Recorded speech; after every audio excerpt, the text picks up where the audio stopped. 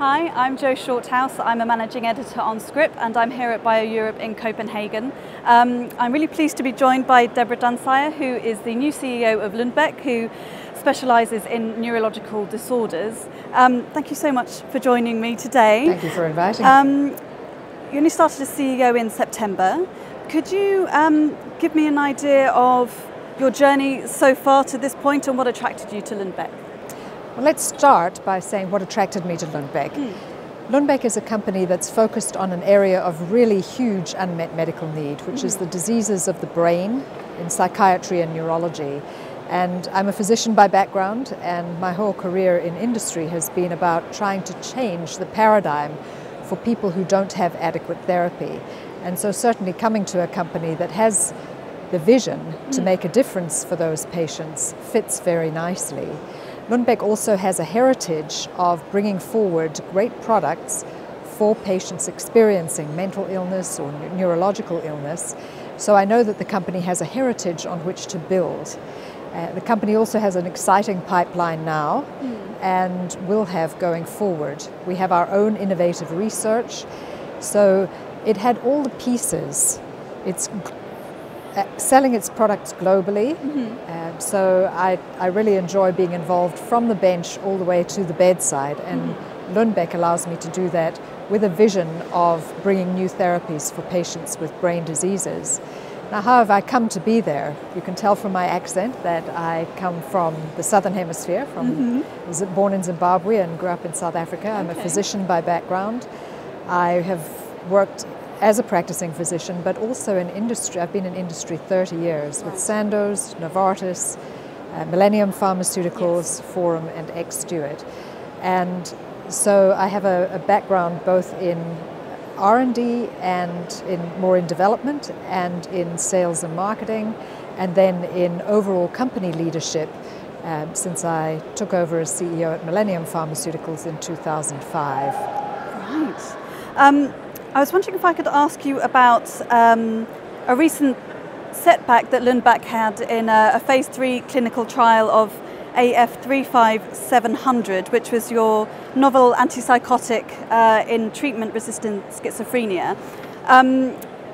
There is a market for this drug, so I was just wondering how Lundbeck was planning on going forward with it. Is it going to be dumped from the pipeline? How are things going to progress with that?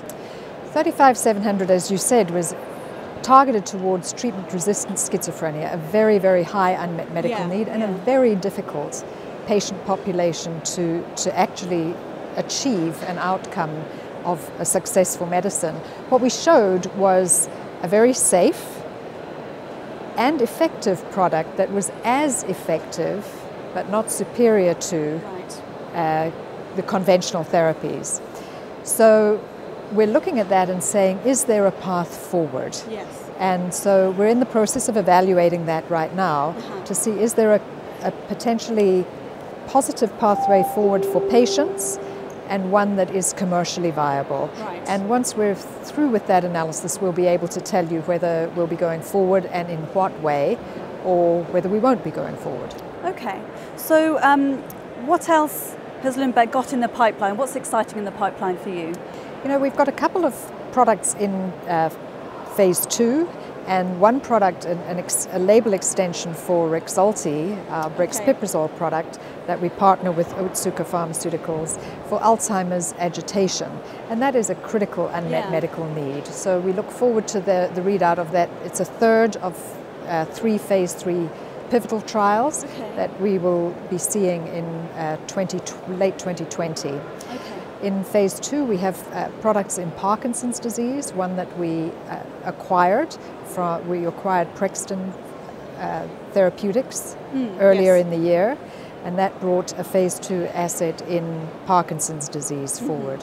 We also have a compound for Alzheimer's disease, an immunotherapy going into phase 2, and there are a number of others in phase 2, some of which the targets haven't been disclosed. And then we've had 4 compounds come into the clinical pipeline from research earlier in the year, this year. So there's a lot of innovation, there's a lot of momentum and a lot going on that we'll be able to bring forward in the coming months and years. You're on a panel later on today at BioEurope about the current climate of CNS R&D, what lessons we've learnt and the road forward. I was just wondering if you could give us kind of a snippet of what you believe the road forward is for CNS R&D. I think one of the things that we need to do in the CNS is drive forward in understanding the most appropriate patient subsections or subsets for particular therapies, looking for biomarkers that can help us figure out in whom a drug will be effective and why. And that's been really lacking, particularly in psychiatry.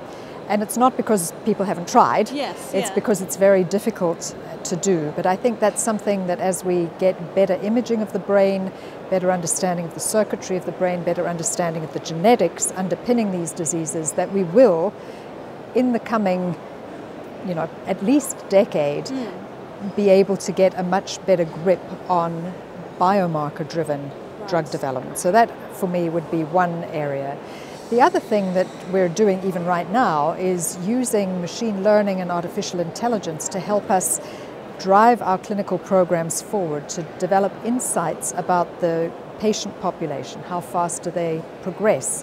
What are parameters or markers that we can discern from big data sets that help us figure out the patient subsets? We're also using it in thinking about how we design our clinical trials and which sites we use for our clinical trials. So I think the role of big data has a big role to play going forward.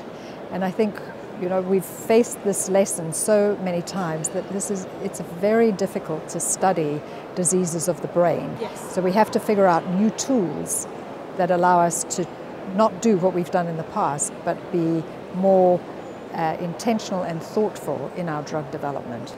Wonderful. Thank you so much for spending time with me today and for getting your thoughts on neurology R&D. Thank you very much. I appreciate you. Thank you. Thank you.